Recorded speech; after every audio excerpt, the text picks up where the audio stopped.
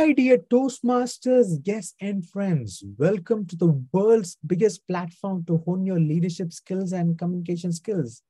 Toastmasters. Toastmasters, where leaders are made. Not just leaders, confident leaders. Not just speakers, confident speakers. On our talk show, we have one such confident leader, the regional advisor for Region 9. A Toastmaster that a lot of district leaders can call a friend, a Toastmaster that really encourages us to do something very different, a Toastmaster who unblocks us when we have issues, a true friend of District 31. Without any further ado, let me call upon our Region 9 advisor, Toastmaster Patricia, onto our talk show. Toastmaster Patricia, how are you doing today? I'm very well, thank you, Vera, and thank you for that lovely introduction. I hope I have been a good friend to the district leaders in Region 9. As I said earlier, this is a bittersweet day for me because it's the last day of my 2-year stint as Region 9 advisor. So I'm going to miss all of you, but I will be watching from a distance and I will be seeing the progress that you're all making as I look at the dashboard every week. We'll try to make you proud, Toastmasters Patricia, and it was a pleasure working with you. I personally will miss you working on a monthly basis, but I'm always sure you're an email away, so I'll always keep that in mind. Toastmasters Patricia, I ask all my guests this one question, the Toastmasters journey. Where did it start? How did it start? Would you like to share about that? Well, Vera, my Toastmasters journey started one winter when I did a 6-week public speaking course. And at the end of the course, someone asked, where could we go that would help us to continue developing our public speaking skills? And the presenter recommended Toastmasters. Well, I found out where my nearest Toastmasters club was, and I joined up, and I've been there ever since, and that was 21 years ago. But why would I stay with the club, or why did I stay with Toastmasters? Well, the club I joined, as I learned later, was a quality club. It had committee members who were dedicated to keeping the club vibrant. It had very effective evaluations. It was very encouraging that every member should follow the educational program. And I think what mostly persuaded me to stay was that the members were welcoming and friendly. I was co-opted onto the committee very early in my club membership, and I took on various roles. But after I was club president, I then went on to be area director and division director.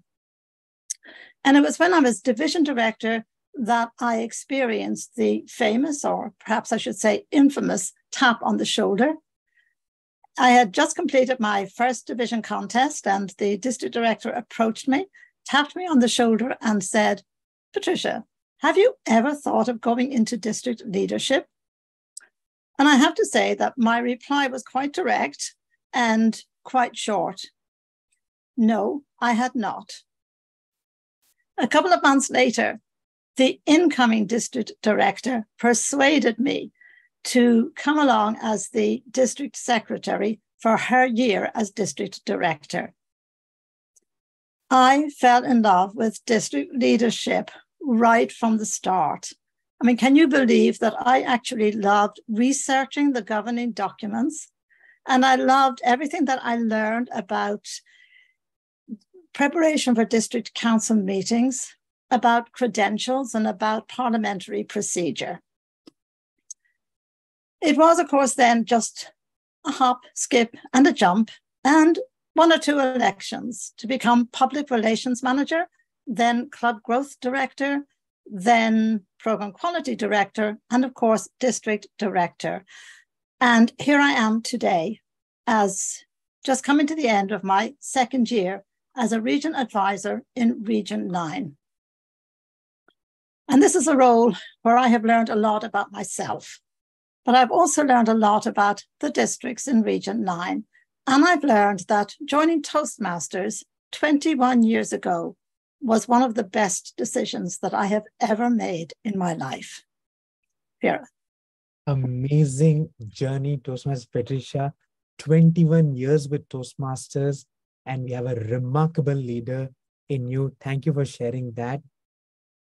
I cannot even tell what the experience is like a RA regional manager, but it sounds very similar to an area director where you have a couple of clubs, but at a different level, at a different magnitude, solving different problems.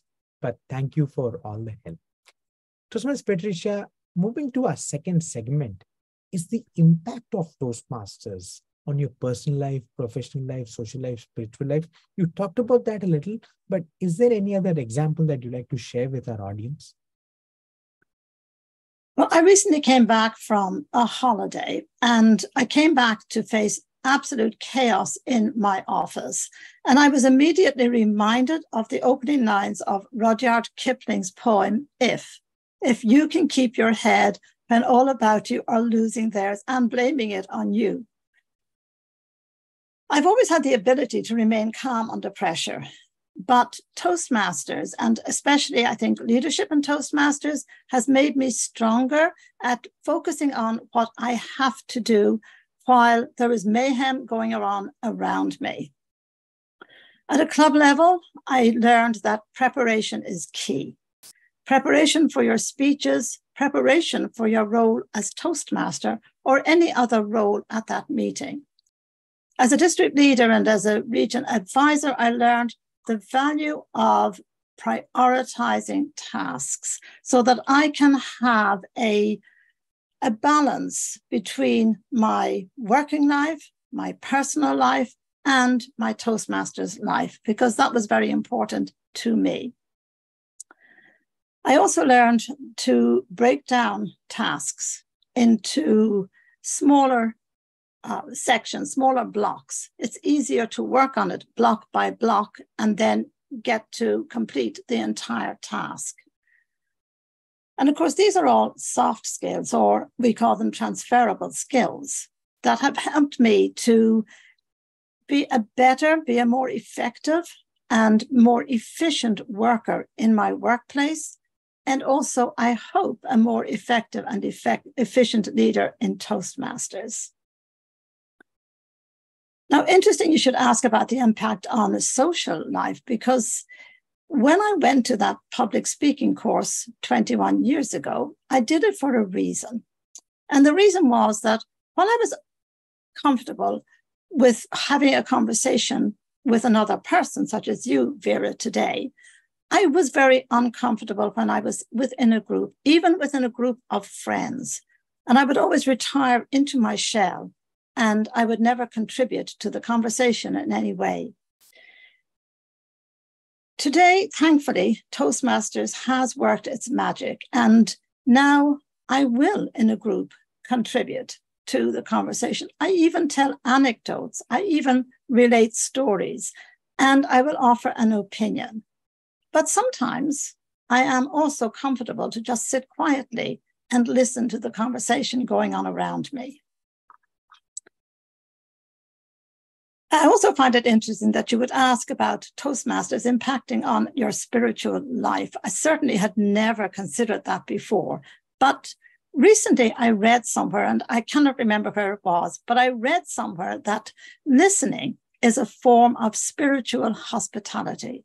And I was struck by that because I thought it just is a wonderful description of the art of listening.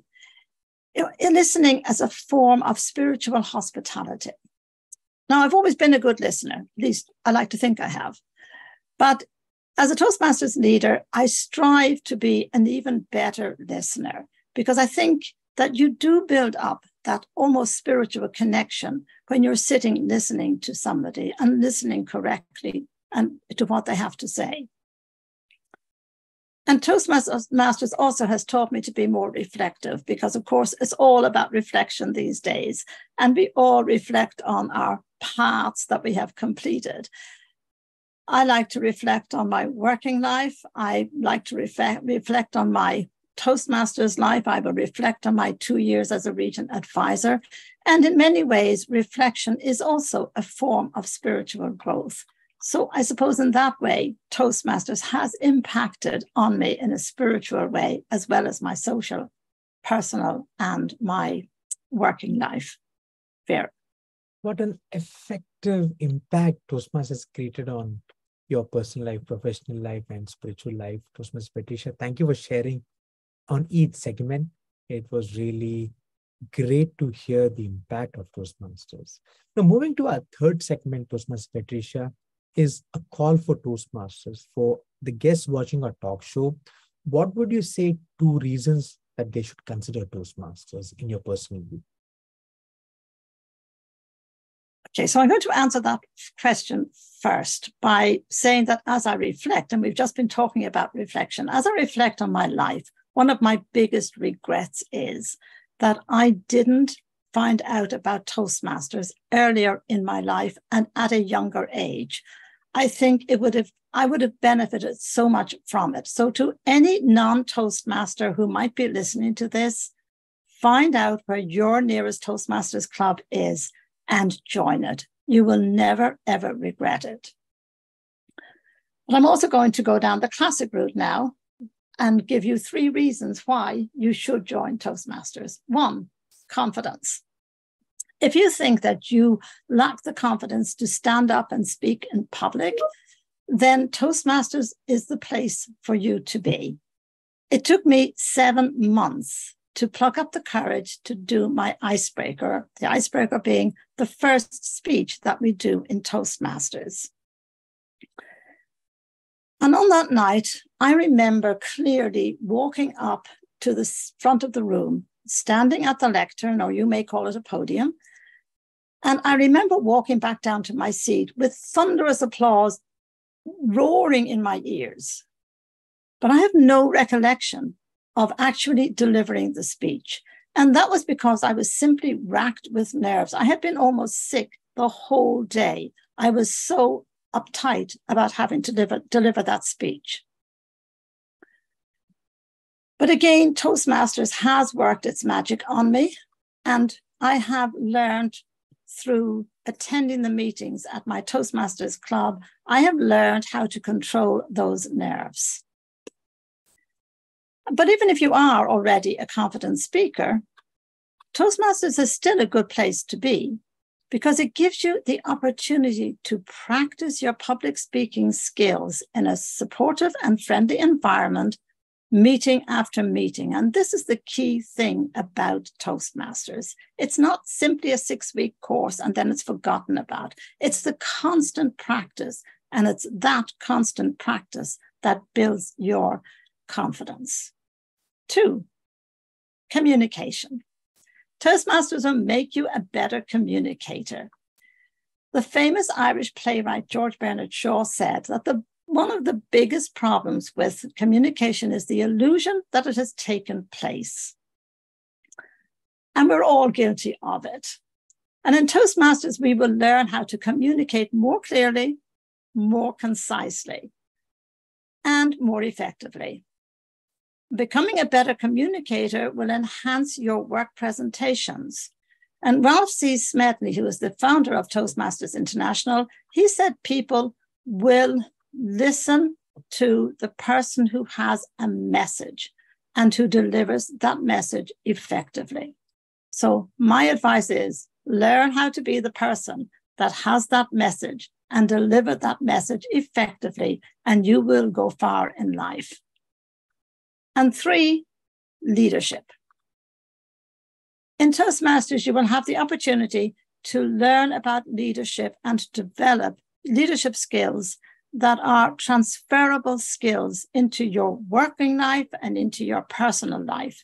Skills such as how to delegate, how to empower others, how to be a more effective communicator and listener. And you will also learn one that I particularly prize, and that is how to be empathetic. For me, empathy is probably up in the top 5 of leadership skills that every leader should have.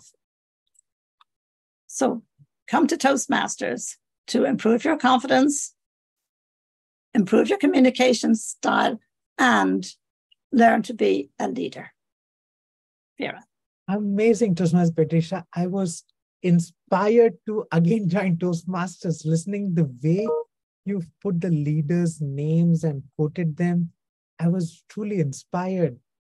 And there's something in the way you present is so inspiring, and you're to the point. Beautifully said. I am so inspired that I'm doing this interview with you, Toastmasters Patricia. Moving to our fourth segment, Toastmasters Patricia, this is called a rapid fire round. Are you ready for some fun? Mm-hmm. Toastmasters Patricia, a historic leader that inspires you a lot.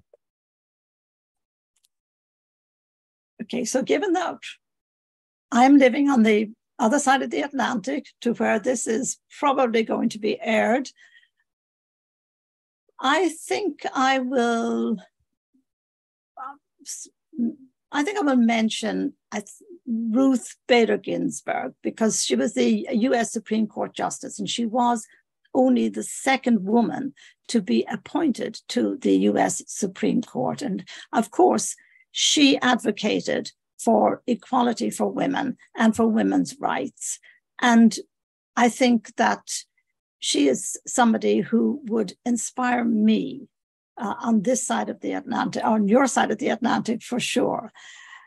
She has inspired generations of women to break down those barriers, and she has helped to pass several laws in an effort to achieve gender equality. And in some ways, she probably continues what Eleanor Roosevelt started many years ago, because she also championed human rights, women's rights, and children's rights.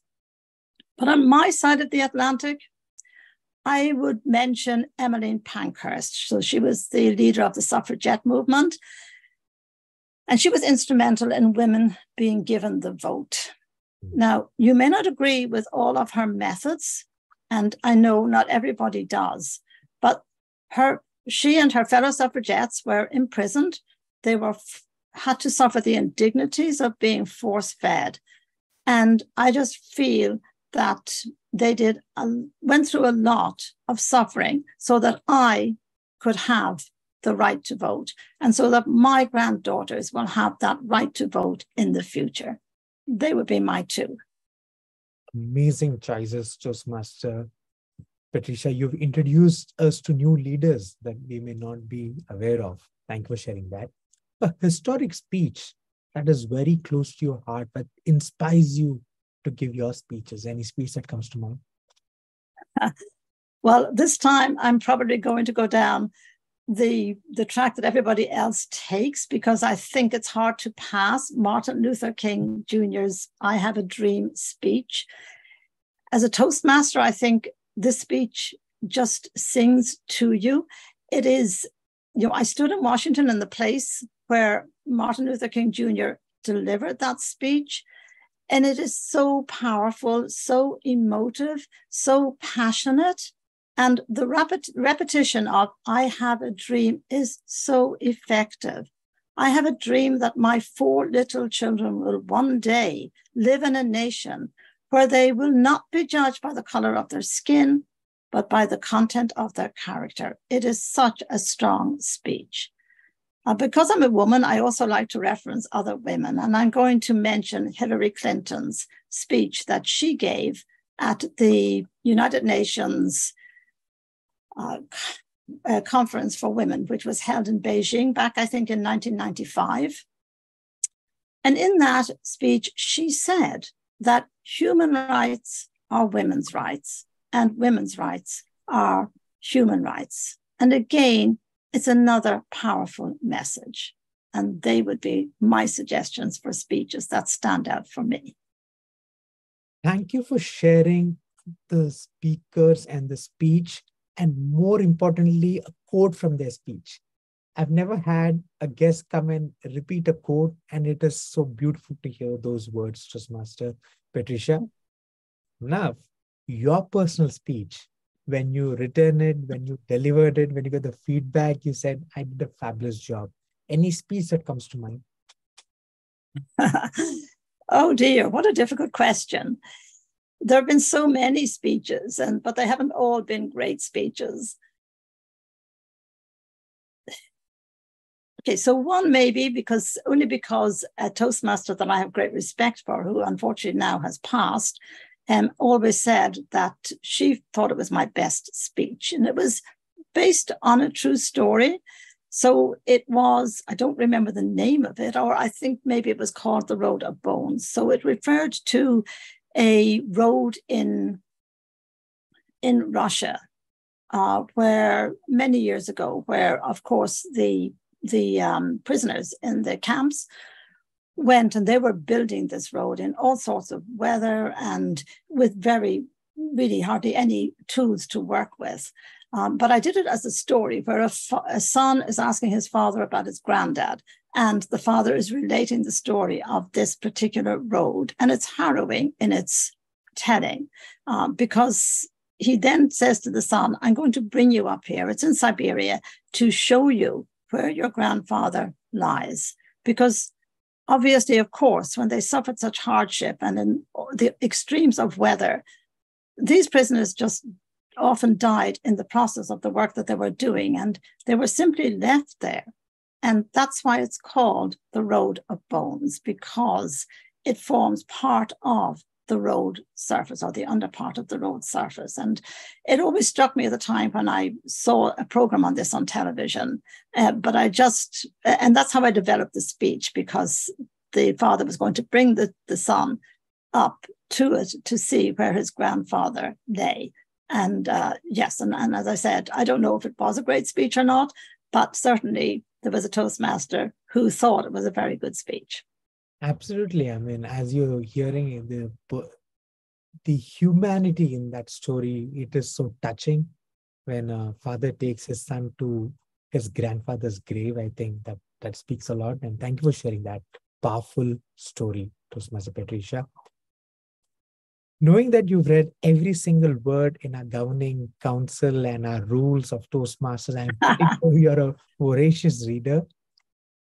A book recommendation to District 31 from your collection. You know, Vera, this is like asking me to choose my favorite child. I mean, it's an impossibility. And often the favorite book is the one you are reading at the time. But, you know, I am going to go back to one that I reread from time to time. And it is To Kill a Mockingbird by Harper Lee. And, you know, many people have read this book. And I think it's a book that everyone should read, and certainly young people should all read it. And of course, it's a book that deals with prejudice, it deals with racial conflict, it deals with that young child because it's told through her eyes. She's the narrator. It deals through her living through 3 years of what was going on when her father was a lawyer representing the person who had been wronged. So it was all about racism, as I said.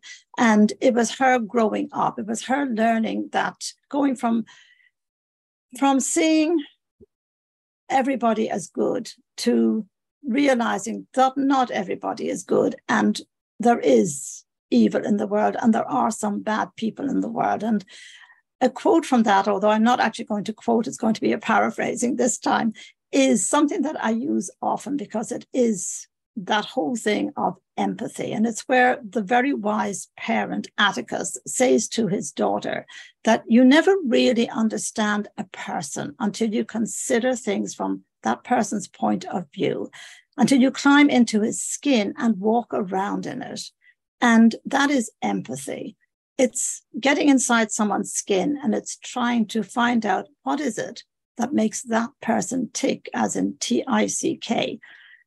And you're trying to see the world from their perspective. So I love the book for that particular message that it gives. However, I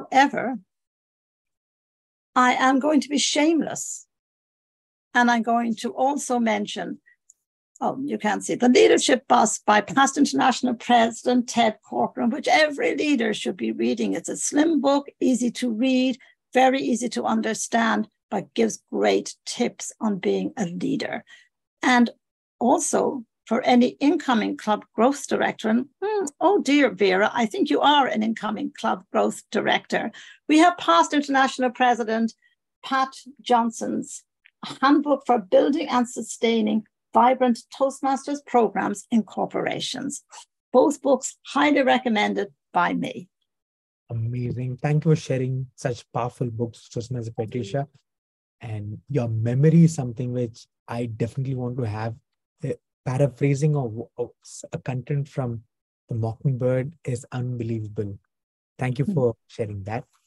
A food that you like to recommend to our audience that is very close to your palate. Oh, this one is an easy one for me, Vera, because, and this is pure nostalgia, really.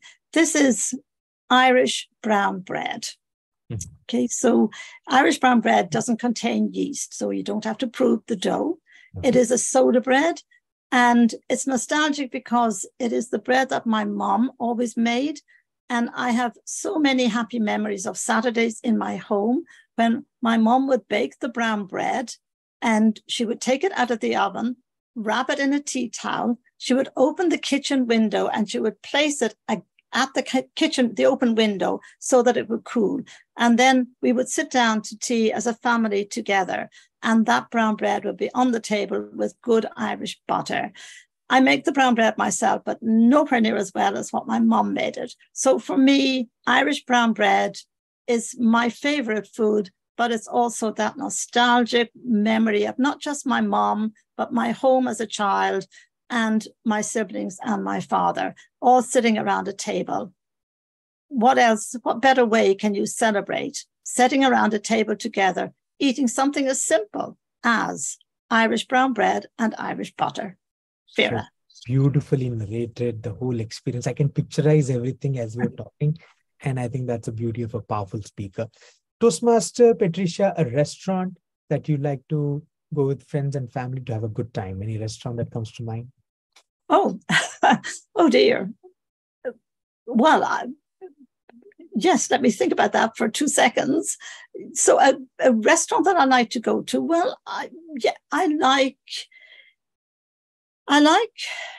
you see, these restaurants will probably be in Dublin City, so you're not necessarily going to know what restaurants I'm talking about, but we have very good restaurants these days in Dublin City. And I like a restaurant which has nice ambience, which has food that I like. So I'm very partial to Italian food. I like my pastas, but also good company. And so I would think of restaurants such as the Trocadero, which I think may be gone at this stage, Le Crivan, there's the Dylan Murphy restaurant. So there are many restaurants. And, you know, in Dublin City itself, if you come to Dublin, you'll never be stuck for a restaurant to go to and for one of good quality, catering for all food types. Thank you for sharing that, Toastmasters Patricia. With that, we wrap up our rapid fire round. Is there anything else that you'd like to share with our District 31? Oh, I would like to thank the Fab Four for the last 2 years of my life as a region advisor and how they connected with me. And I would like to wish the Fab Four, the current Fab Four, all the best, particularly obviously Audrey as she moves into the role of immediate past district director. But then I also want to wish the incoming Fab Four, because I know that you're going to rock as much next year as you have done this year. And I want to wish all of you the very best for next year. And Vera, particularly, to wish you the best in the club growth role. It is a great role. I loved it when I did it. And I know that you're going to be very successful in that role. So thank you. Thank you, Toastmaster Patricia. You could have been anywhere in the world. You choose to come and talk to us. So thank you from the bottom of your heart. You're welcome. You're welcome. Thank you for having me. Thank you. Dear Toastmasters, if you would like to come and talk to us, please do mention your name in our comment section. Please do like, share, and subscribe to our YouTube channel. Until our next episode, stay healthy, enjoy the summer. We'll talk to you on our next episode. Until then, bye-bye.